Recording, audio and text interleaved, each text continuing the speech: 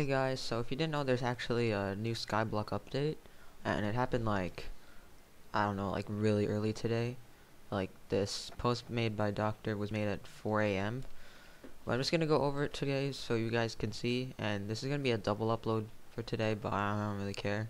I just want to tell you guys about the update, and well, yeah, let's get into it. So with the wardrobe, you probably know if you went into Skyblock and you, let's say, just go into this, you see the wardrobe, and I've actually done it a bit. I have my unstable, my mastiff, just farmer boots, which I have on right now, and you can put stuff in here so you don't have to have any like armor sets clogging up your ender chest, which I actually do have.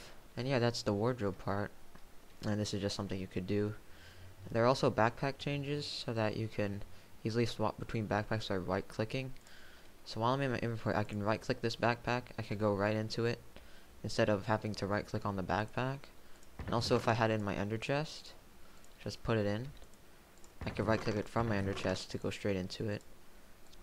And then there's a ton of quality of life changes, and some things that are main is that in Bazaar now they have fish bait. There's a lot of changes to fishing. There's fish bait right here. It's a lot of different baits, and I know there's probably going to be a way to make profit off of this. I don't know how though. Pet rarity has changed, so in your pet menus it is from highest rarity to now lowest rarity. So my wither skeleton at the top and my Jerry's at the bottom because it's common. And also something else is that in collections there's now massive potion bag upgrade. There is giant quiver, and then there's, I think, fishing bag.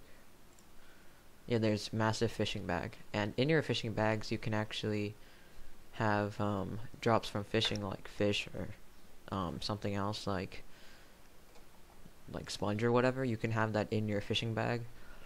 So yeah, I feel like, and it also fixed telekinesis only applying to bottom of sugarcane and cactus towers while on private islands. And there are more commands like /craft, /pet, /recipe, /event, /quest, and /skills. You just open the menus. And now in the auction house you can also, if you want to bid a certain amount, you can put K or M for 1,000 or million. And there is a bug fixed with the quiver, which is really annoying. And now when you hold the quiver, you can see that there's 64 arrows. So now you can actually just do this. And before it was only 1 arrow. So this is actually really good. And it's a really annoying glitch as well.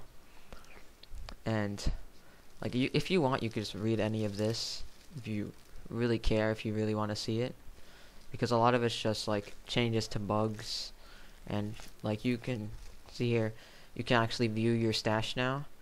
You can clear your stash even if you just don't care at all. And you can mushroom soup. If you take a mushroom soup in your island, it'll actually pause if you go to the public island. I'm not gonna test that because I don't wanna. And fish bait, you also don't need it in your inventory. You can use fish bait from your fishing bag. So it'll use it directly from here instead of you need it in your inventory. Pretty much it. If you want, you could read this.